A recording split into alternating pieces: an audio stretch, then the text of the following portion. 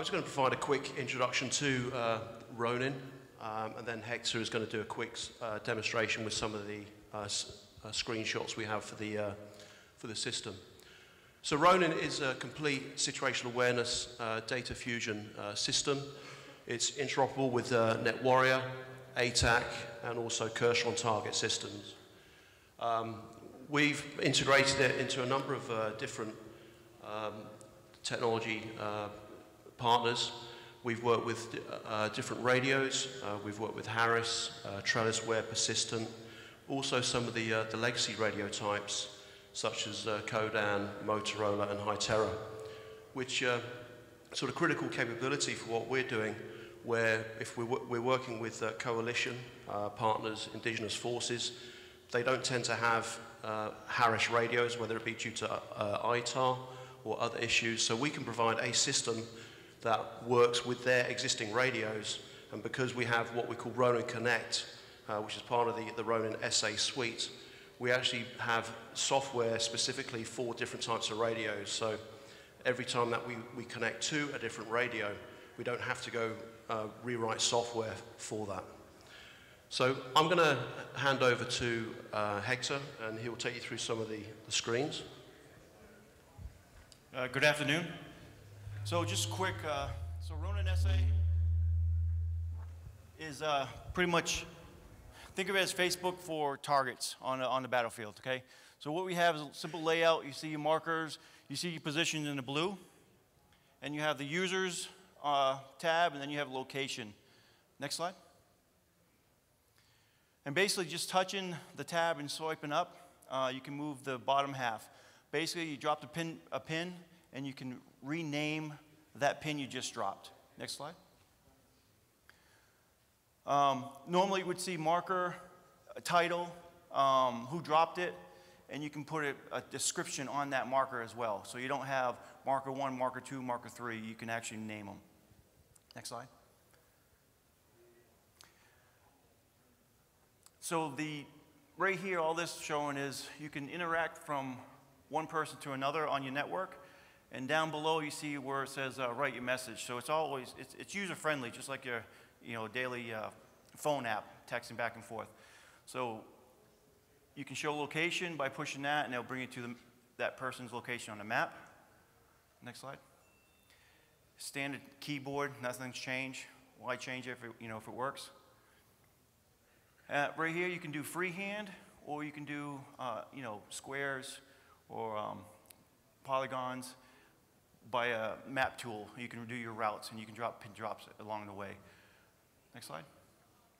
So the compass, instead of going out from the actual situation awareness app, we built the compass right on top of it. So you just hit the icon, and you hit the compass, and it actually orientates you which way you want to go to that icon. With that, it also gives you the range and bearing, and we can do this in mils, grids, degrees.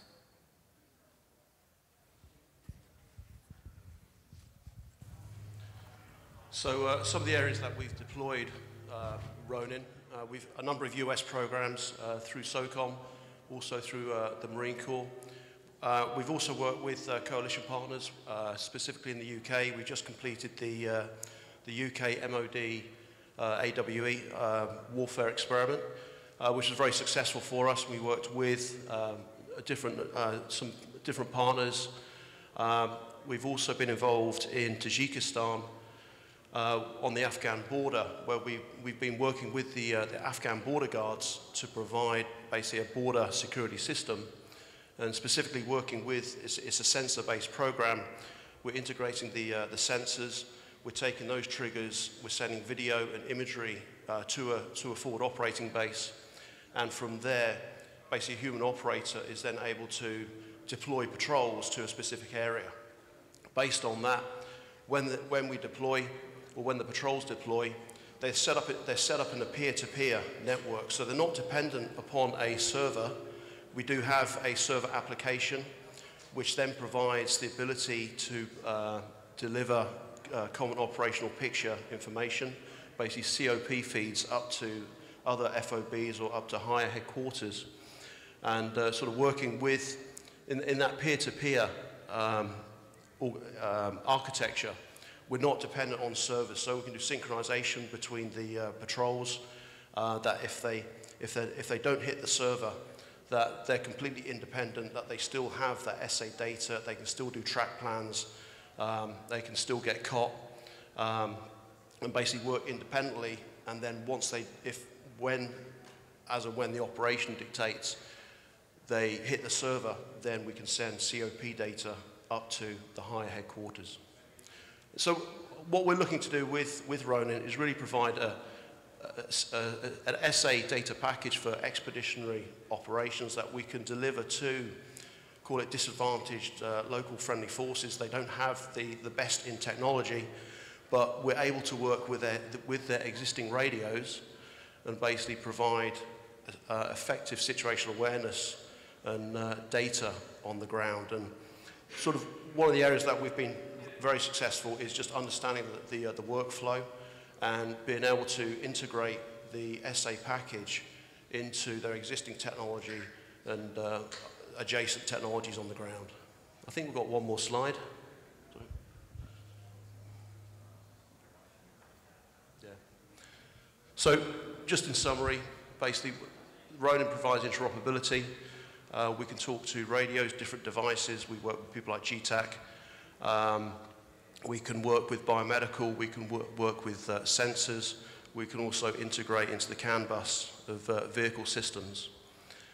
Peer-to-peer operations, so we're not dependent upon a server, but we also provide a server application for COP feeds up to higher headquarters. It's a non-routing data at rest security accredited.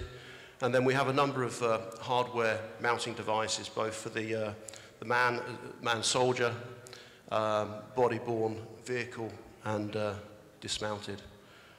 And really sort of we continue to evolve as an interoperable platform with NetWarrior, with ATAC. So I think that's about it. Be happy to take any questions.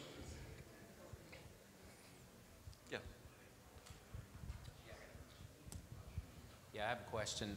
Ron Langham's from SOFIC and S&T. Your platform for integration and bridging the gap over these radios, does it require any adapters that have to be written? How does it function off of that? And then the other question I have is big data analytics. Looking for something along the lines of if you have a large portion of data, you wanted to analyze it quickly and pull out pertinent information, but it would have to be on the spot because you couldn't, push it over a link or anything like that. Do you have anything along those lines? Yeah. So those two are separate questions. Sure. So just the second part of the question there, what we can do, we have a pre-mission and in-mission mode, so that in pre-mission mode, specifically if prior to deployment, we can actually provide the video and video imagery streams into the soldier before he deploys. Once he is deployed, it's then really dependent upon the radio link. So if we're using trellisware or we've got basically high data throughput ability through the radio, then we can send video and other feeds.